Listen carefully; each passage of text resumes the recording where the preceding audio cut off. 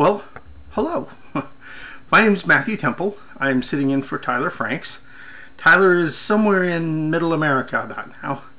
He's moving from Nashville back to California, and we're going to miss him something terrible.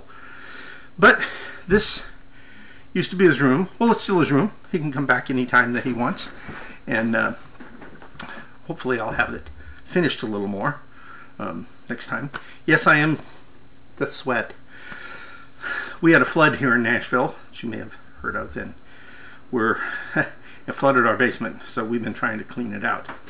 But I need to take a few minutes and post up this vlog. So this week's topic is what happens if you become attracted to someone who is not your sexual preference. Wow. Well, that got me thinking. First of all, I mean, the whole thing is, preference. That sounds like you prefer to have sex with one group over another. Well, I know in my case, I prefer to have sex with guys, period. Now, I used to be married. But I grew up in a time when, that is essentially what you did. You got married and had kids and sort of hid, and there's still some of that, but it is getting better. But I got married, but I got better. I now have a partner. He and I have been together for almost 12 years. I had a partner before him that I lost to cancer for 11 years. I'm not very flighty. But what would I do if I found myself attracted to a woman? Man, I'll tell you, I would be one confused bear. I'm not exactly certain, first of all, how that would happen. But it would really throw kind of a monkey wrench in to how I think. I see myself, I identify as a gay man. And I guess I would have to start thinking of, well, maybe I'm not gay.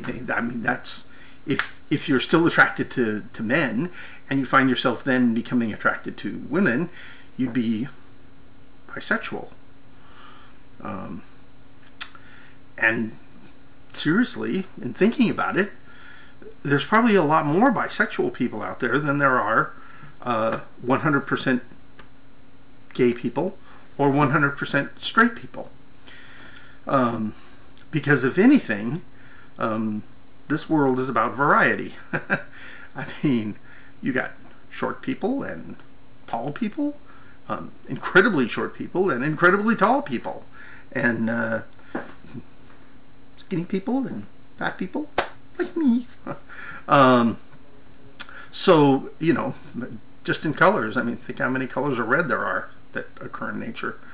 So I think somewhere along that line, you've got people who are 100% gay and people who are 100% straight. And everything in between is bisexual, and that's probably most people. And then right in the middle, you've got people who aren't attracted to anyone and don't want to have sex. Boring. Or tragic. But certainly a lot less complicated. I know I would have to rethink a lot of stuff about myself. And it would be kind of difficult. It would be hard for me to tell my partner that I was attracted to a woman. I think after he stopped laughing hysterically and saw that I was serious, he, I don't know, start laughing hysterically again. So it would be a situation. It would require me to really start thinking about myself and my how I see myself sexually. I can tell you that that's probably not going to happen.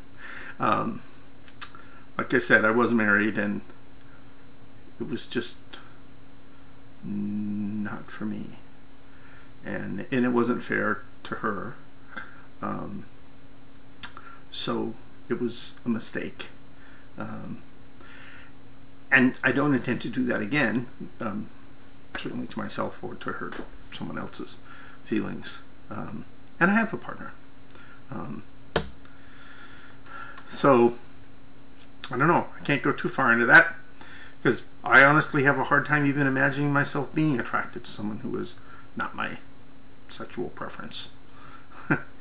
Anyway, well, I hope I haven't destroyed your opinion of Tyler by sitting in for this, and he'll be back next week, broadcasting from California, the lovely town of Ridgecrest, and I'm sure you'll all be glad to see him, because he's funny. And just so you know, when you watch this, Tyler, we miss you. We miss you so much. This is your home. If you ever need a place to stay or want to come back, you're welcome here. Okay. And for the other members of the 5 Cups of Gay, congratulations, great channel. I'll be sure to tell all my friends and enemies about it, and maybe I can make some of my enemies friends by letting them see such a great bunch of folks. All right, ciao, Bella.